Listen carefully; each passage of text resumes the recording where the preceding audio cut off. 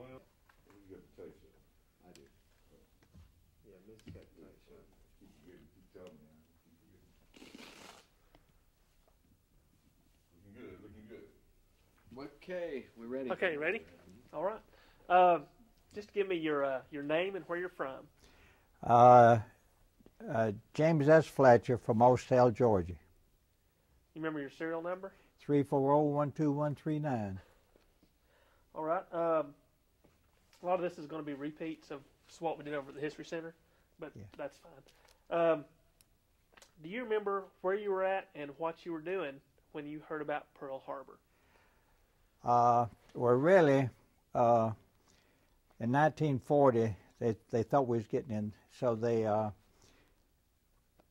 the draft ready, and they drew a capsule out of Washington, and I've never been lucky in my life getting the name, the first one of a capsule. The first capsule they pulled out with my name was on it, and I went to Fort McPherson, was inducted January 1941, and I was sent to Fort Jackson, South Carolina.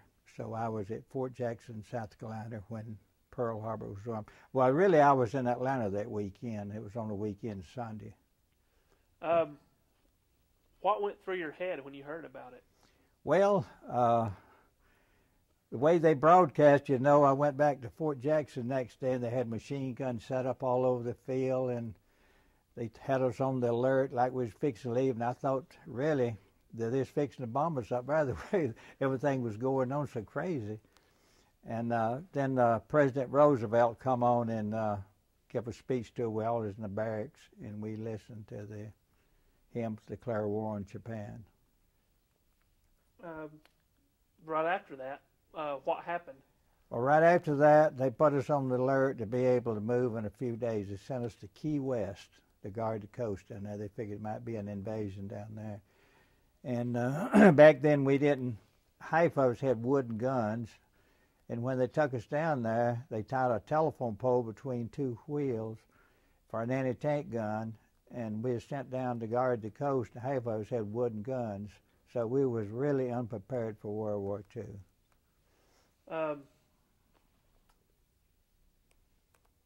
What was your original job in the Army? Well, when I went into 121st Infantry K Company. I took infantry training, hand-to-hand combat, and all kind of guerrilla warfare. But before I went in service, I worked for a photographer about 9 months or 10 months, and for that reason, they checked my record, and they sent me to a signal company in there where I took radio and cryptographic.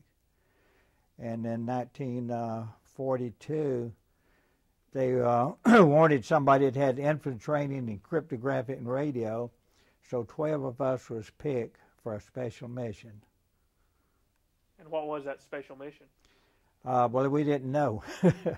They shipped us, they took I was at Fort Leonard Wood, Missouri then. I'd left Fort Jackson. And there they got us ready and put us on the alert and relieved us of all duty. And we couldn't find out where we go. And I used to go out on weekends. They'd give me a pass before we left. But they shipped us to San Francisco, which was Camp Madal. And from there, they took us over to Angel Island. And by the time we got done, there's 8 of us. By the time they got done, there's 120 of us. It was picked from all over divisions in the United States. And they give us training over on Angel Island right next to San Francisco. And on February the 14th, 1943, they took us on a boat over to the pier in San Francisco and put us on a large boat, the USS West Point. It carried 10,000 troops and 1,000 crew. And from there we was shipped out. We still had no idea where we was going. It was very secret. And our next stop was Melbourne, Wellington, New Zealand. And then we left there, it was Melbourne, Australia, and they gave us leave. We went in. And then when they got rumors that we was going to Guadalcanal, they was fighting on Guadalcanal then. But then that rumor fell through and was going to North Africa where the Desert Fox was. And then they told us that we was going to India, Bombay, India. So we landed at Bombay, and that was quite a sight to see India. If you've never been there, it's one of the hugest countries of the world. Their customs, everything. And from there, we toured Bombay for a day, and they put us on an Indian boat called a Lajula. And it was one of the filthiest boats I was ever in. And I noticed there's loading fruit above before we got on the ship. I said, why are they loading so much fruit on there? And that night they served us bread and something, Indian food, and they cooked loaves of bread which we sliced, and I thought it was raisin bread, but it was roaches in there. So we eat fruit the whole time on that ship. We didn't eat their meal they cooked for us. It was a filthy. We landed at Karachi, India, which is Karachi, Pakistan now. And they took us out to our barracks there, and they held us about 2 weeks. And then they put us on a train and sent us to Ramgarh, India. That's where this train in China, 3 Chinese division. Stilwell had made his retreat out of Burma in 1942, and we were sent there for replacements. And then we got to Ramgarh. There was 3 divisions of Chinese that flew from China, and we was there a few days, and they give us rifles. Before I left the States, they gave me a .45 to buckle on, and we carried a .45 with us at all time. And when I left Ramgarh, they issued us rifles and live ammunition. One group was going to China, one group was going to Burma, where they're dying like flies with fever, they said, and one group was going to stay in India. And I was supposed to go to China, but 2 guys got sick going to Burma, and they had to have 2 replacements. So they asked for volunteers, and nobody volunteered, so they volunteered me and another guy, and I was really sick. And they sent us up to a place named Chabo in Assam, that's northern Assam, on the Tibet border in China. And from there, you could see Burma from there over the hills. And from there, they picked us up and put us on a truck, and we rode down winding roads all night, and we landed at a place called Lido, Assam. It looked like the last outpost on earth. And part of our men that was in that group, some went with the Chinese, some with the British. They said, we're going to hold you here. I said, oh boy, I finally got it made. And one day, I looked out and I saw a bunch of, looked like guerrilla bunch come out of the jungle, natives, knives, big knives, and American leading them. And I told one of the guys there with me, I said, I sure would hate to be in that group. The next day, General Bolton posted an order that I was to go with that group of Kachins. And so that's the way I got into Kachin's V-Force before I went into Burma. What did a Southern boy from the country think of all this when he was experiencing it all for the first time? Well, it was all new to me to see India, the customs they had, and most all the shacks at Lido was made out of bamboo. Lots of them wasn't. But see, what their purpose was, they was going to, after they closed Burma was captured in 42 and they run Stilwell out. They had no way of getting supplies to Chiang Kai-shek but over the hump. And very few planes could get over there. They had a air base in Myitkyina, which they'd shoot down the planes, lots of them crashed. So they started building the Lido-Burma Road. I don't know where y'all ever heard of it or not. And it was on join the Burma Road. But I went in there before the Lido Road was built. We left there with several coolies, headhunters coolies, the tame ones, and we went back into Burma over the Lido Road. It started raining, and they were leeches by the million. I never had seen a leech before, and it was quite a sight. And the first river I crossed, I was wading it, and I stepped in an elephant track and went under and lost all my stuff, and they finally recuperated that. So we went on to a village called, about 5 days across Burma. We was in Burma now, in northern Burma, called the Gap-Ga. And there they had an outpost, and Seagrave, I don't know where y'all ever heard of Seagrave, Burma Surgeon. He's got about 3 or 4 books out. That's where we landed at the Gap-Ga. At this point, Did you feel like your training had prepared you for this at all? Well, back in the States, they give us 20-mile hikes, and some of them couldn't take it, but I was always active, so it didn't worry me too much in the jungle, but some of them, they couldn't take it. And they give us medical kits and atabrain and quinine to take.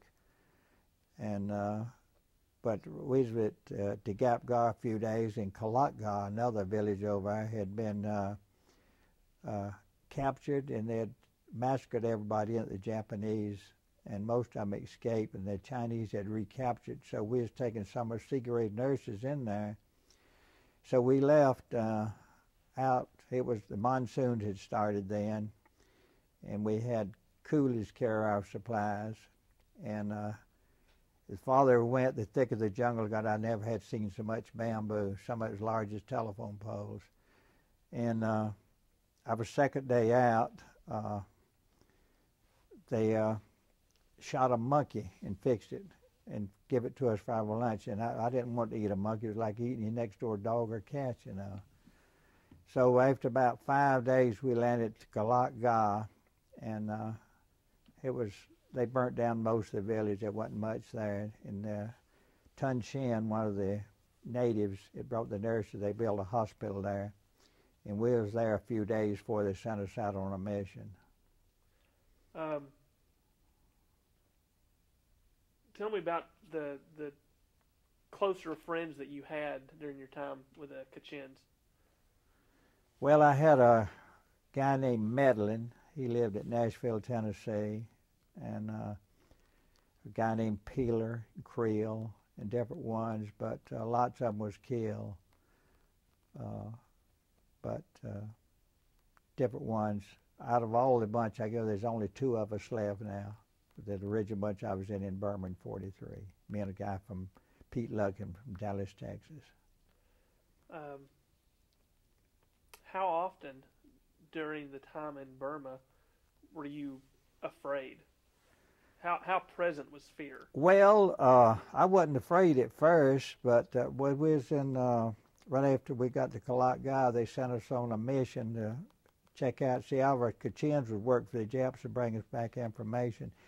And we went out in no man's land, and our supplies got short, and we couldn't get the supplies in for food, and we was having to eat native food, so the Kachins said they knew a Naga headhunter village we could go to. The headhunters, that was in headhunter countries in northern Burma called the Naga Hills. So we went, took a day's march and got into that village about noon, and there was Nagas everywhere, and they come out to meet us, you know, and led us back to the village, and we saw lots of women in the paddy field and naked kids, and they was fierce, had knives and spears, you know, looked like Stone Age men. And as we went into the village, that was one of my scariest moments. I saw about 20 heads mounted on the wall. And I said, oh my God, I'd hate for my head to be up there. But the Kachins told them not to worry, they wouldn't bother us. So we give them, we carried opium. They furnished opium with us. We use that for money, opium. And they all smoked opium. So they brought us 2 pigs, about 5 chickens and eggs, and we give them opium and sugar. And they never had seen sugar before. They thought it was sweet salt. And we give the pigs back to them because they told them it's against our spirits to eat them. The reason we give them back, they have a platform on the back of their hut. They relieve themselves, and the pigs eat the human waste. So we turned the pigs back to them. So we went back to our camp. And a few days, some of our Kachins was in, so we went back to the Kalakgar then.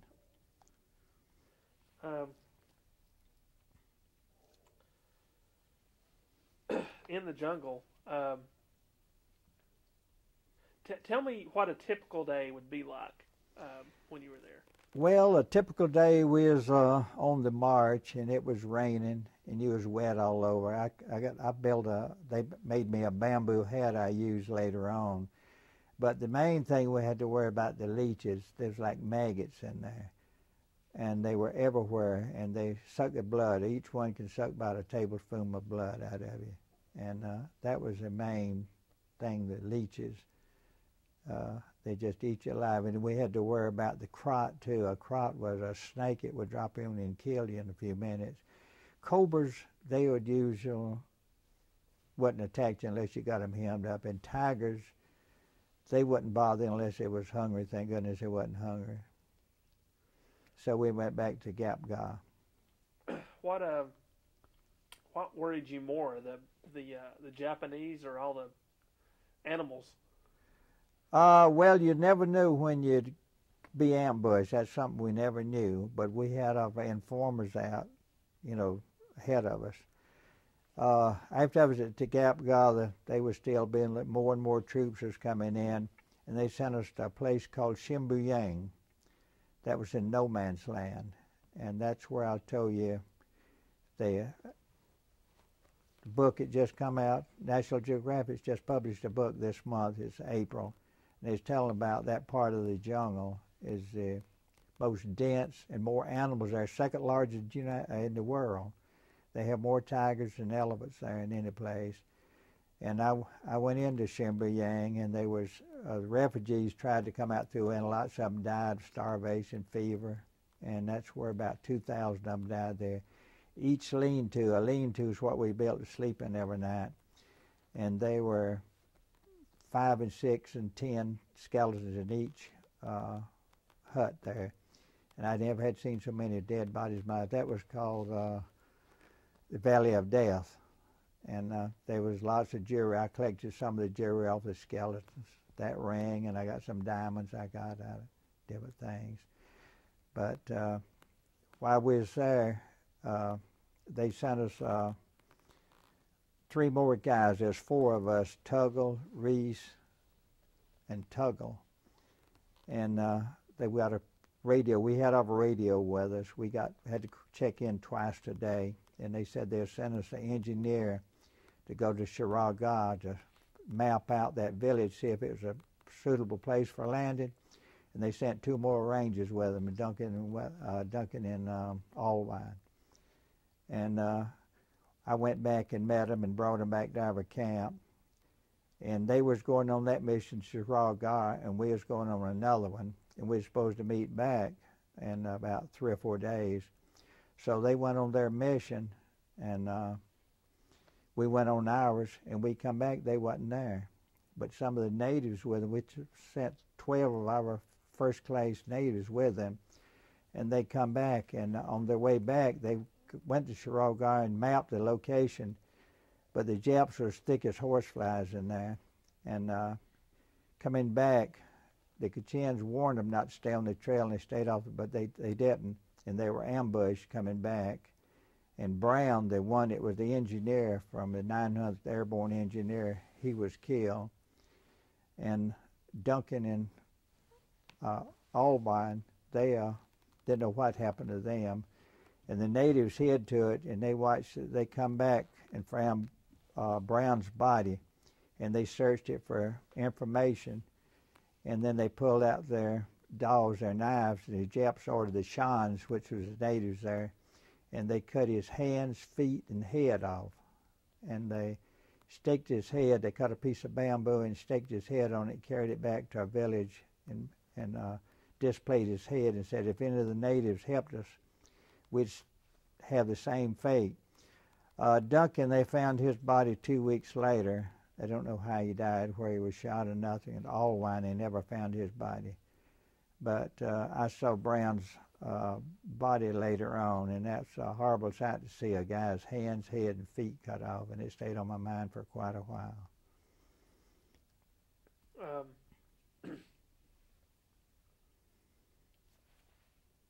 What kind of communication do you have with your folks and family back home during this time? V-mail is the only communication we had. At first we had runners that would take it out, but it took a month or 2 for them to get out. Then we had Piper Cubs that would come in our snatch wire and snatch our. And the way we got mail, they'd drop off supplies to us in a parachute, and it would have mail on the side of it. And to see a parachute come down like that was like something from heaven, because you didn't hear from them too often. But V-mail is what we used. I have some V-mail at the house. If you'd like some for the museum, I got some extra.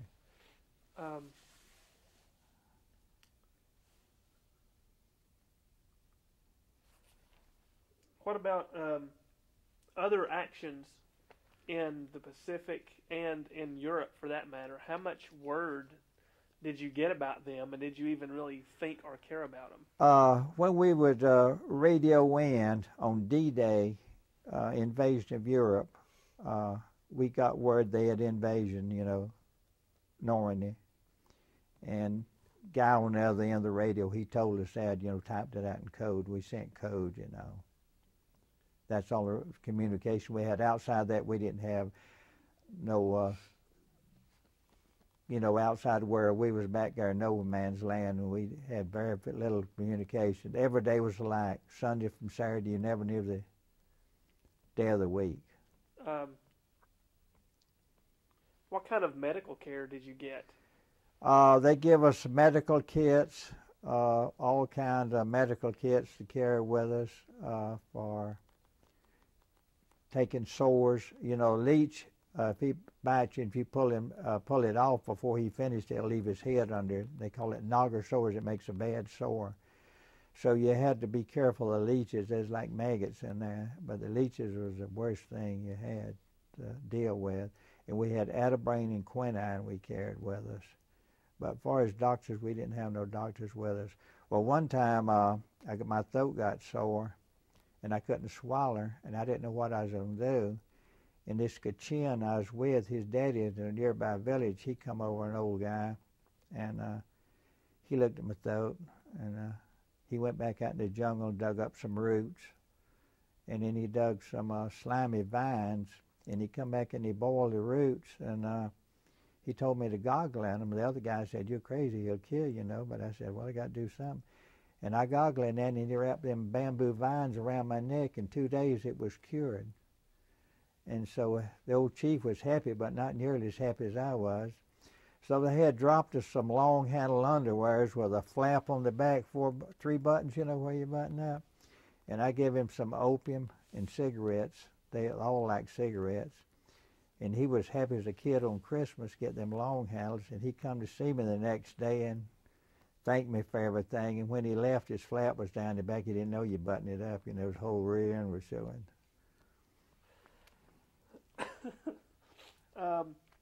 Were you still in the jungle on VJ Day?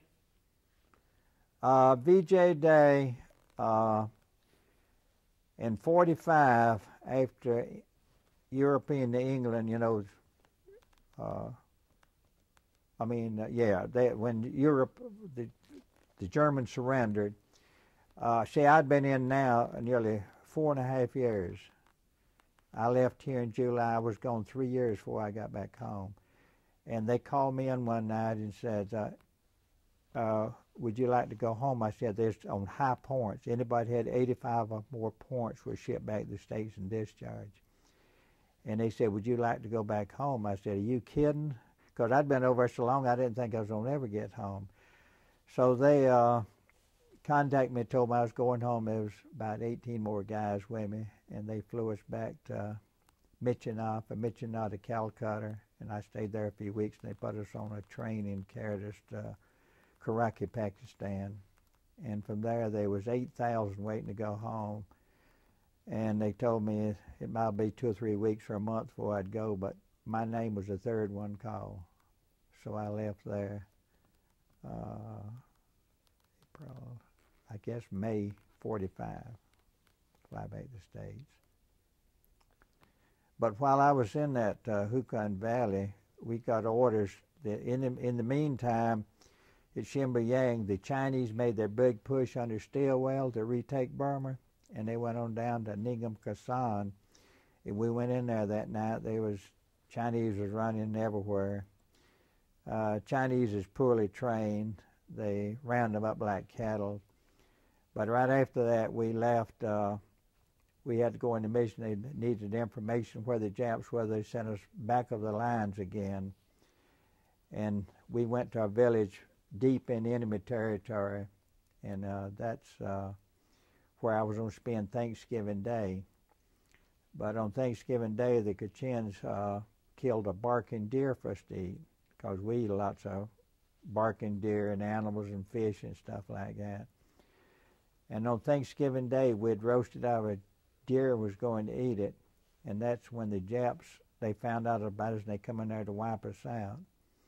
But the Kachins had saw them and give them the notice that the Japs was coming to kill us. There's some of the booby traps that went off. We set booby traps in pits of bamboo, what we use, poochie sticks you call it.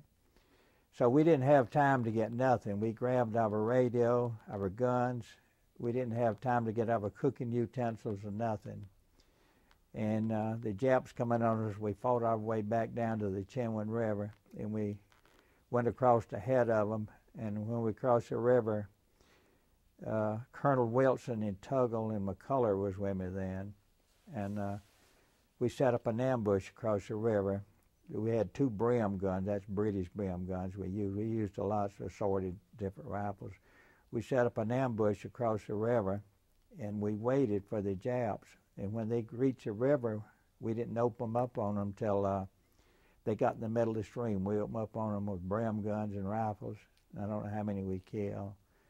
And then we dropped back again, and that went on for several days. And like I say, we had to leave in such a rush. We left our generator. They had a hand generator for our radio, so we had no communications at all back then. We was really cut off and didn't know. And that went on for a few days. We'd set up an ambush and fall back, and the Japs was chasing us.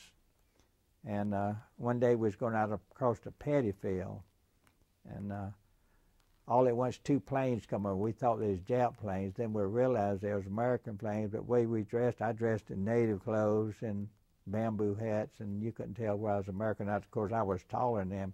We waved at the Americans, saying, don't shoot us, we're Americans, you know. But they made 2 or 3 passes on. We expect to be killed any moment. We rushed back into the jungle, and we heard them strafing the Japanese. So we hid there and built us lean-tos for the night, and then we went back down the Chinwin River. And like I say, we had no food at all back then. We had to eat native food. We eat fish, baked, eat monkey meat, barking deer. And we found a village and got us some rice, and we cooked our rice in green bamboo. You can take a piece of bamboo, a section of it, and you can cook rice in there. And they put our food on a banana leaf, and I got tired of eating on a banana leaf, so I asked the Kachins to make me a spoon. So they made me a spoon. I'll show it.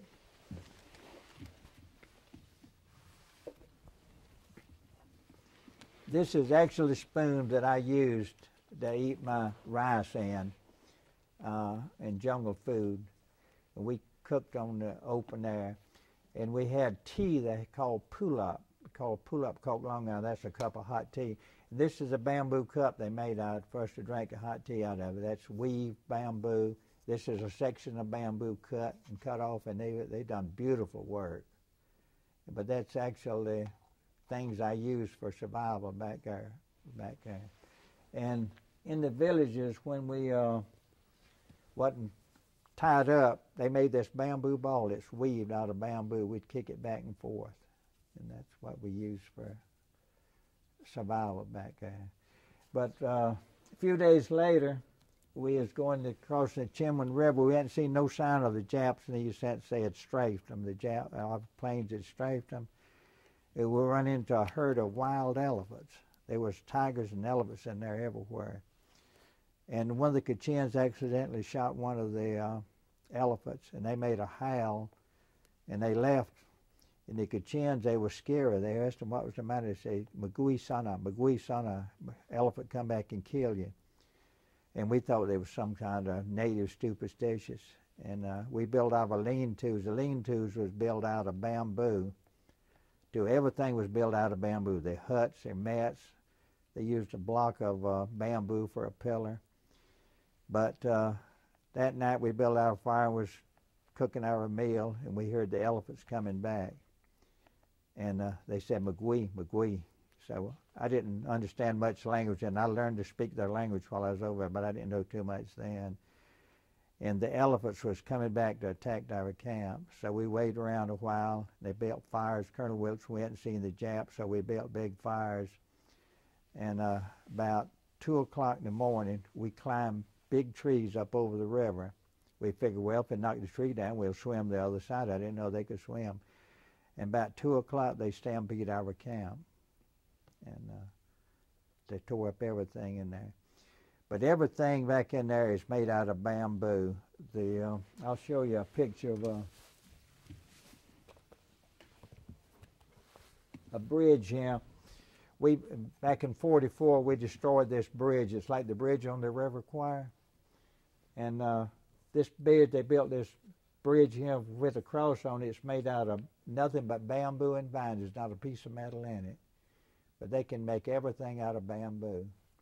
And you can eat bamboo shoots when they're real small. They're good. But bamboo is a main thing in there. Tell us about the other picture. Huh? Tell us about your other picture. I'll continue that. Okay. After about 30 days, I was back there every days. We lived off the land, run into some more wild elephants, but they didn't attack us like them because we didn't wounded. But that night when the elephants attacked us, I was up that tree. That's the scariest I've ever been in my life. I could feel cold chills go up my spine, out my top of my head. But after about 30 days, we cut our way back into, they met a Chinese patrol, and we went back to Ningham, and they'd give us up for dead because we hadn't had no communication for 30 days, so they just knew we was dead.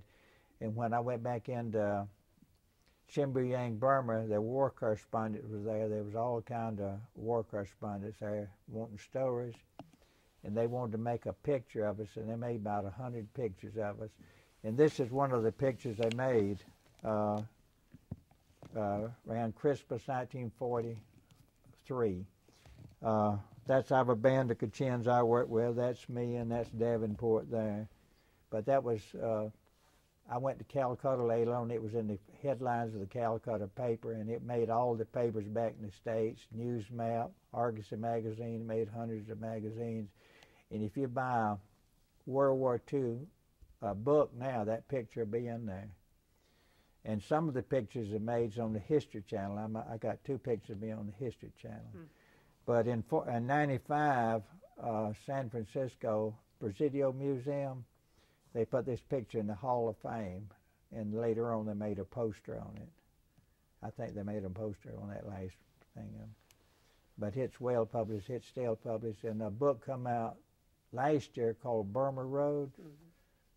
And they got this picture, and they got an article on me in there. But it's in hundreds of history books, that picture. But that's the reason it was made when we was cut off our back of our lines, and they thought we was dead. That's the story on the picture. We need to change. Time I hadn't been able to get it. Yeah, it's hard. See, I got the tape on it if you ever want to make one from it. Okay. Well, let me get it. And that's my book, I published. I guess you know about it. I gave one to the museum. Yeah, I've looked at it. I've read that book. But I'll show you on this Jap flag, and Y'all ready? Okay. So go ahead and tell the monkey story. well, I forgot to tell about the monkeys. They're always in the Hukun Valley. The natives brought us a monkey for a pet.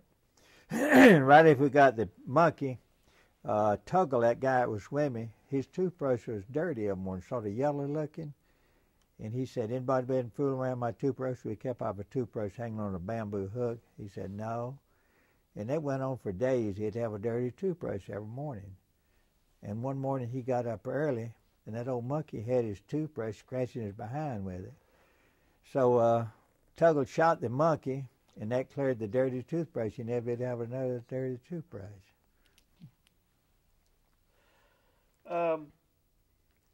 Let's see. Go ahead and tell me about the Japanese flag. Well, in the Battle of Mechina in 1944, most of you probably never heard of Merle's Marauders.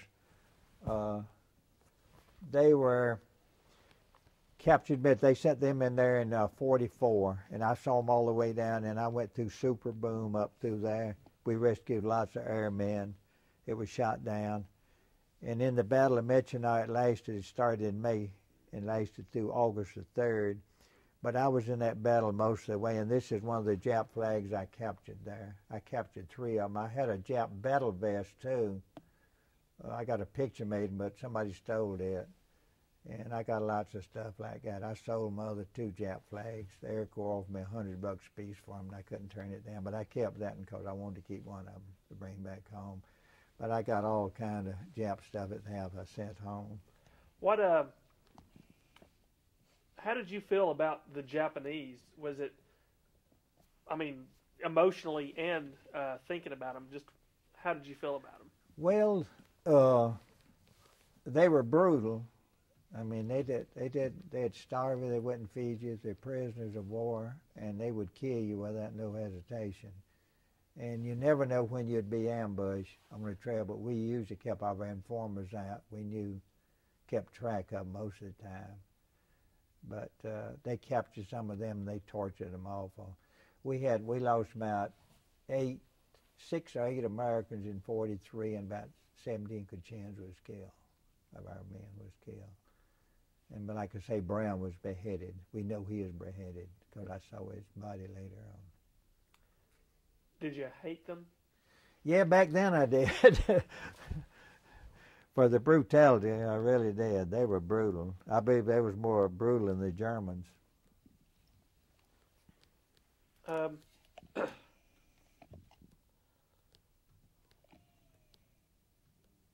me ask you just some more questions about later on.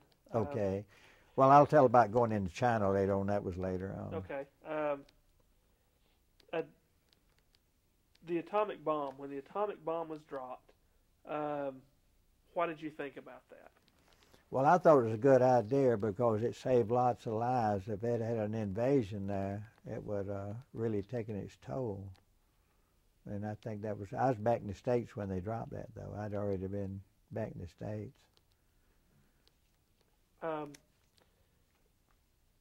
What do you think of the recent controversy that has surrounded using the atomic bomb? Well, most nations was against it. You know, we're against it now of them having it.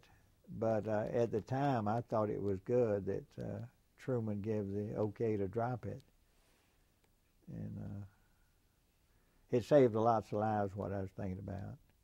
Because there'd been thousands of Americans lost their lives if they had invaded Japan. So they'd fight to the last man. And it made Tokyo surrender, you know. They wouldn't have done that without the atom bomb. What did you do after the war? Well, after the war, I was discharged June the 2nd, 45. And everything had changed back here. I didn't realize what a rough time the people was having. And I had my GI shoes, and I went uptown to buy me a pair of shoes, and I found a pair I liked, and I told the guy I'd taken. He said, well, where's your shoe stamps? I said, shoe stamps? I didn't even know they had shoe stamps back then. But I found out you had to have stamps to buy gas or most everything you had. But I was uptown one day in a drugstore, and first time I'd put on civilian clothes, and there's 2 young kids come in there. They was in uniform, and they sat at the table next to me. I heard one of them say, look at that 4F over there, you know. That was an insult, but I didn't say nothing to them, you know.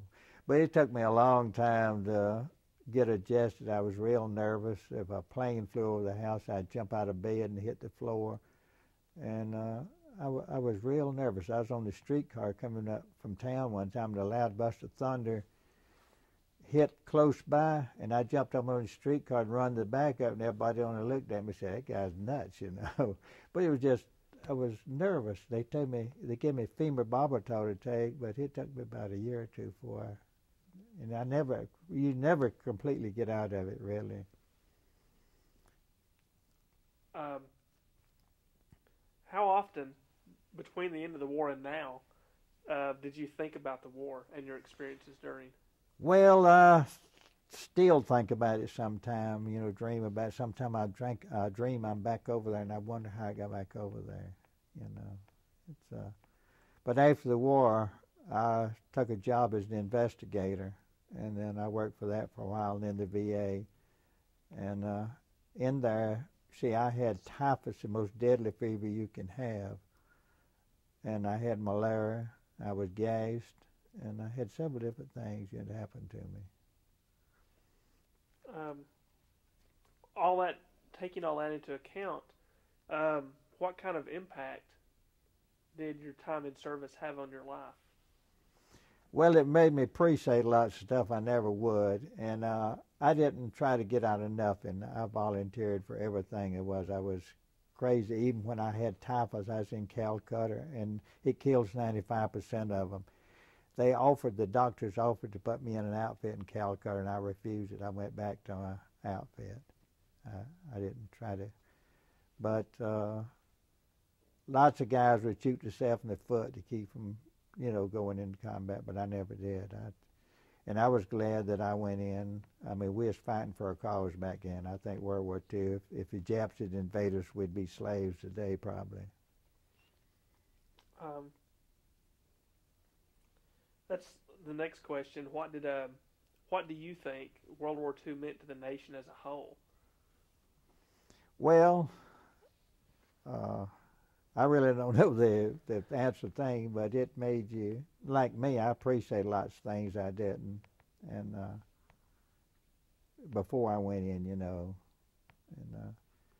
made me proud. I was proud to be an American because we have so much better life than most of these people. Like India, there's starvation over there all the time. They're all over the streets by the hundreds begging.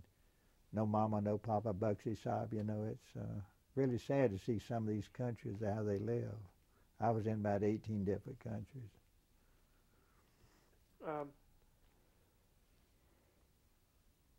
What lessons do you hope future generations can take from your generation? Well, most people in this country don't take for granted what a free country we live in. I guess it's free in most of these countries because we have a lot of these politics I don't agree with. But I think if they read history, most of these young kids, they don't even know about World War II or any other war. They don't read them. They don't teach them in school. Now, I have one in Florida. He's a history teacher. He teaches about World War II, and I get letters from his students every year. They write me a letter telling how much they appreciate what I've done. And I think that's wonderful to see young kids do that, They send me pictures and letters. I got about 20 letters I got Christmas at the house.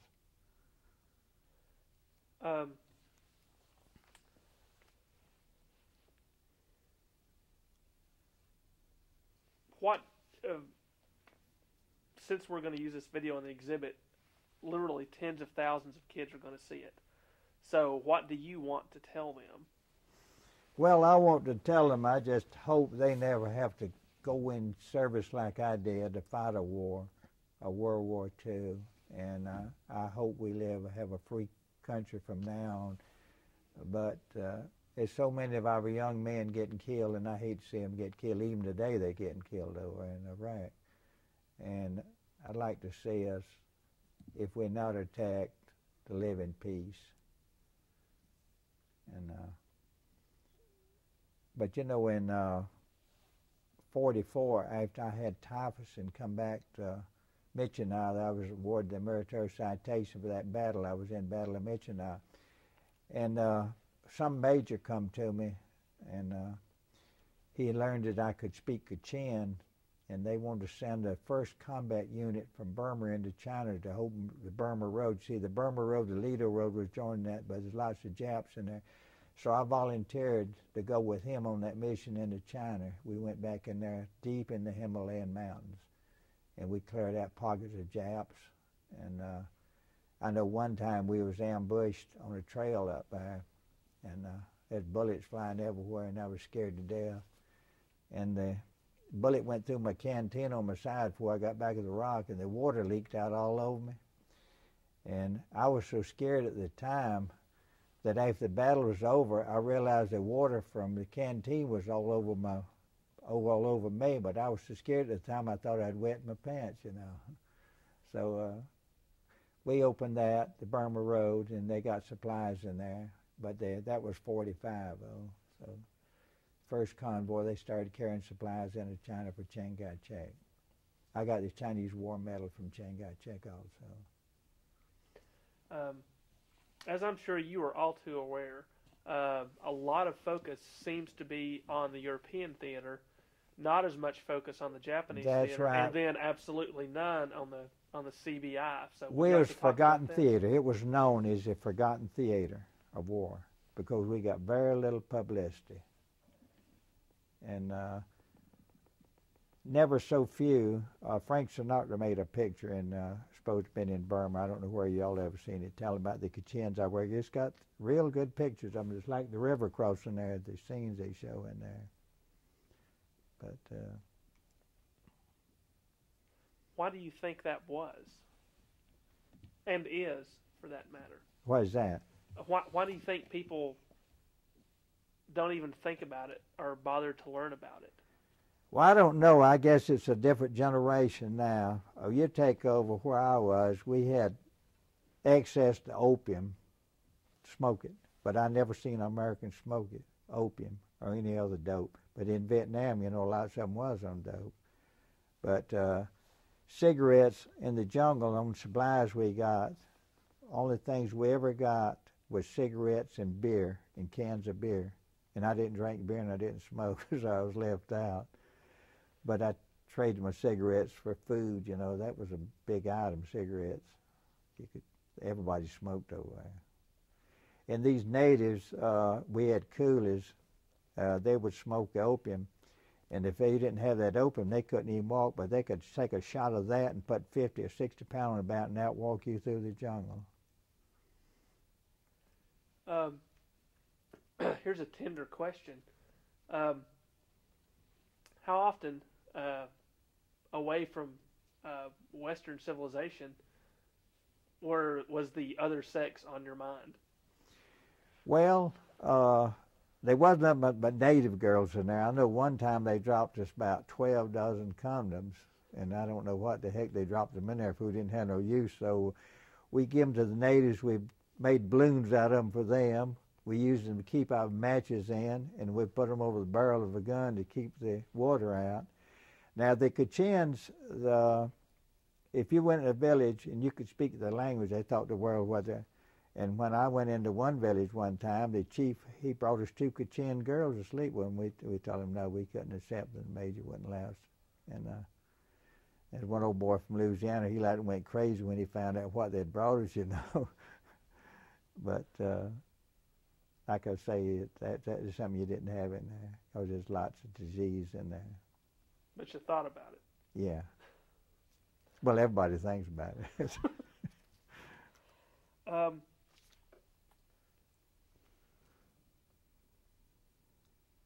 Probably in the theater you were at, there weren't a lot of black units, were there? Yeah, they had the black engineers. They was total black. They had white officers. They helped build the Lido Burma Road. There was lots of them in there. So when I went into Gap Ga, there's a John Allen there. He was a white lieutenant. He had 8 black soldiers with him. See, they dropped the food, and he had the quartermaster. He kept all the food in, and they kept it in bamboo. But they didn't have no fighting black in their combat fighting. It's all quartermaster or engineers building the Lido Road.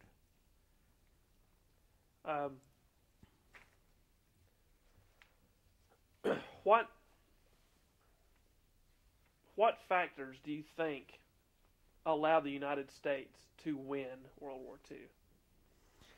Well, we had the power, I'd say, and know how to do it in contact with other nations. And you see, I've got a book here that I published on the war over there called Secret War in Burma. And I tell about the nations that joined us to fight, and the ones that was against us and everything. But you could never tell who your friends was in the jungle. They might tell you they're a friend, and they'd turn you in. And that's that picture of that river crossing me crossing. It tells about when we was back there cut off and how we had to eat native food for about a month before we got back. But overall, I was with British Alliance. They were nice troops, but the only thing about them, they had to drop and have their tea at 10, 2, and 4. You know, I never had drank hot tea till I got with them. And but they was real nice. I was with New Zealanders, Australians, and in the Battle of Michino, they brought in some South Africans, and they were some tribe. They had big dashes cut in the cheek, and they were good fighters. And then had a thin, tall, light-colored black. It was fought in there too. They was, I forget how many different nationalities fought during World War II. But I was under Colonel Wilson for a while in the B Force when I was in there. V Force? Yeah. Where did you get that name? Well, when they formed the Kachins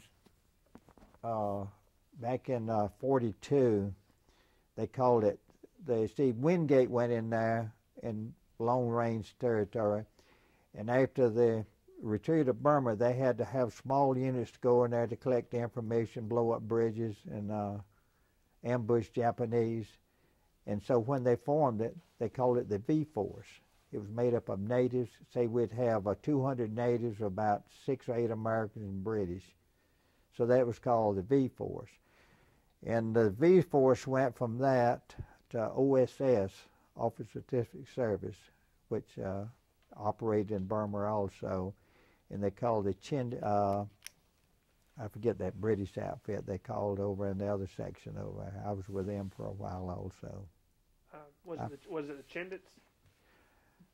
They had some of the Chindits in there. Chindits was a Broadway in Piccadilly, below Michino, but they fought in there. General Slim, he was over the British 14th Army. Wingate was killed in 44, I think, 43 or 44. His body's in Washington. I didn't know that till I was up there a few years ago. Now, the World War II Museum opens in this year, May the 29th, the big World War II Museum. And they picked 40 veterans from Georgia to go, and I'm one of them they picked to go for the dedication of it. What do you think about, speaking of the memorial and all of that, what do you think about the recent upsurge in World War II based patriotism in the last 5 years? Well, I don't think it's as strong as it used to be, but I think this war in Iraq has brought back lots of people to thinking a little different from what they did, you know. They was really patriotic during World War II. But when I come home, I didn't get no parade or nothing. I was discharged out here at Fort McPherson. I was inducted at Fort McPherson and discharged. And they had CC barracks we stayed in while I was out there. They didn't even have barracks for us. But I'll never forget when I first inducted me, I was going through the line to get my clothing, and they threw me out of uniform. I didn't weigh about 130 pounds, 25 or 30, but he threw me out a pair of pants and shirt. It was big enough, twice as big, and I said, "Hey, bud, these clothes are too large for me." He come over to me, he said, "Listen, soldier, you in the Army," and said, "Don't you call me Bud no more. You call me sir when you speak to me."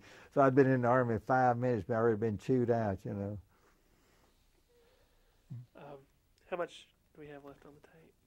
About 12 minutes. Okay.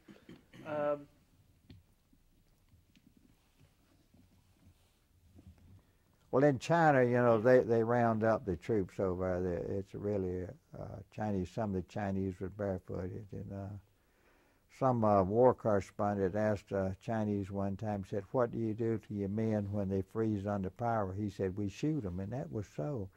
Right after I got to Gap God, they brought in 3 Chinese with the yokes around their hands tied, and I thought they were Japanese. I never could tell them apart.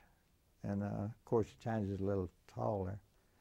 And they had deserted, and I saw them up there on the hill later working. I thought they had them on detail. They was digging a grave. They shot them. And death's cheap. There's a guy contacted me the other day. He's writing a book on the Chinese, and he wanted some of my pictures, and I sent him some of them without the American equipment on. But I learned to speak some Chinese. The first word I learned was nago. That means halt. And I said, well, me go bing. I'm an American soldier. Don't shoot me, you know, because they'd shoot you sometime. Did you, when you were there, did you interact with the nationalist and the communist Chinese? No. Just That was in China. okay. The communist, my two sons was under the communists. Now, they was both fighting the Japanese, but there was friction there. And, you know, they overthrew the government, Chiang Kai-shek, and he went to Taiwan. And that's where Taiwan is today. That's a different nation from main China, Red China. And I didn't have no contact, but some of the guys I worked with, Collins, he went with my two sons. And John Birch, you know the John Birch Society? He was a guerrilla fighter in China also, and he was killed 11 days after the war. Not by the Japanese, but the Chinese communists.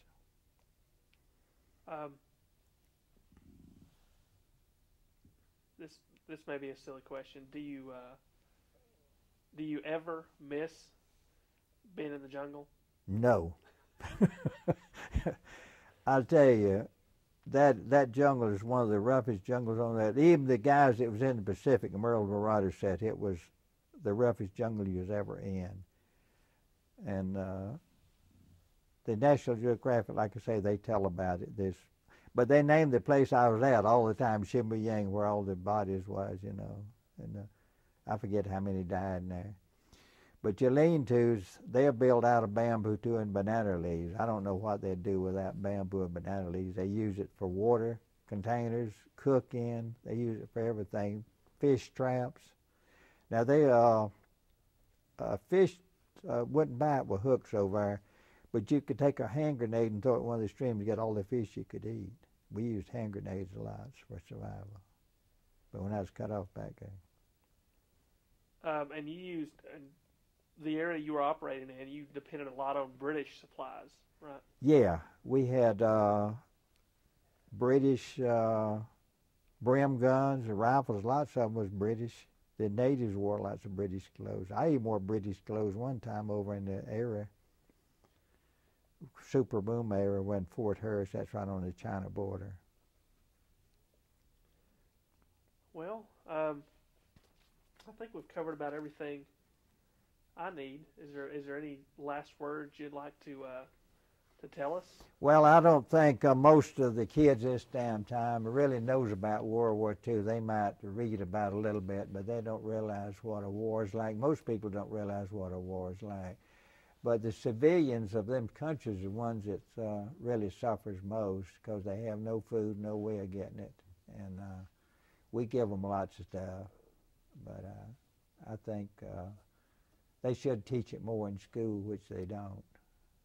And they don't. War is hell for any wrecks your nerves. You're never the same. You're never the same person you are when you go in. And I'm proud to be an American. All right. I think need to say anything else than that. No. So, I guess that's it. With me.